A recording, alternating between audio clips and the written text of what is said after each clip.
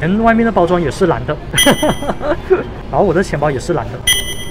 这就是 Sea Salt的 McFlurry 啊，好蓝，好蓝。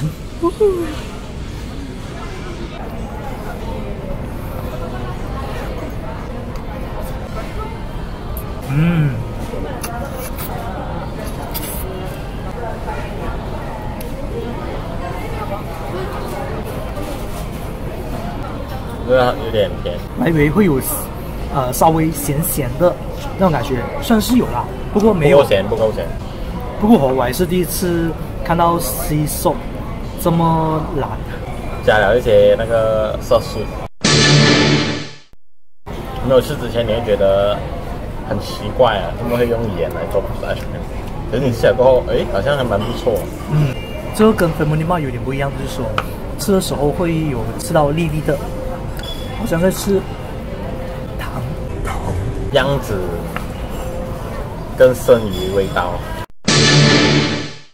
不过比起上次的那个太雷达列还要好多了。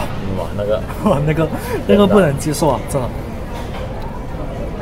我这个也是甜，不过没有甜过那个太雷达列那样。那个是恶心甜，过分腻啊，那个。有时它弄味道啊，要咸又不够咸，要甜啊又过甜。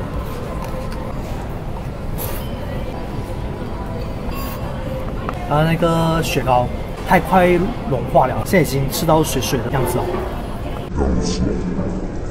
把它弄成水喝，变成盐水。看这样子搅拌了过后 ，Family Mart 的那种它的颜色会比较均匀。